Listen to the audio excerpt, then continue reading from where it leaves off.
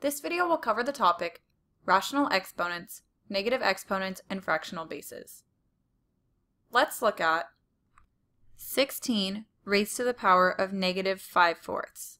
We have a negative exponent, and the negative exponent rule allows us to rewrite this as 1 divided by 16 raised to the 5/4.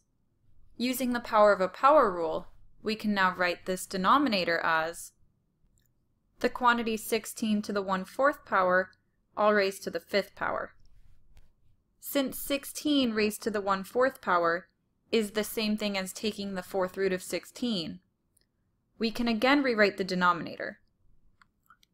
The 4th root of 16 equals 2, so this becomes 1 over 2 raised to the 5th power.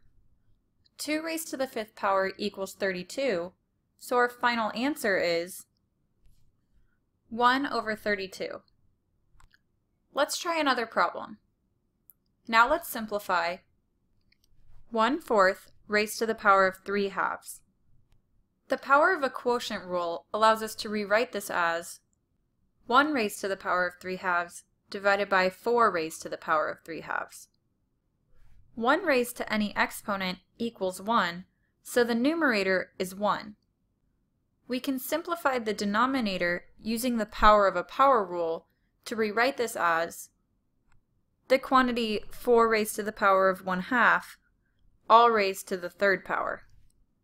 Since raising 4 to the power of 1/2 is the same as taking the square root of 4, we can rewrite this as 1 over the square root of 4 cubed. The square root of 4 is 2, so this becomes 1 over 2 cubed.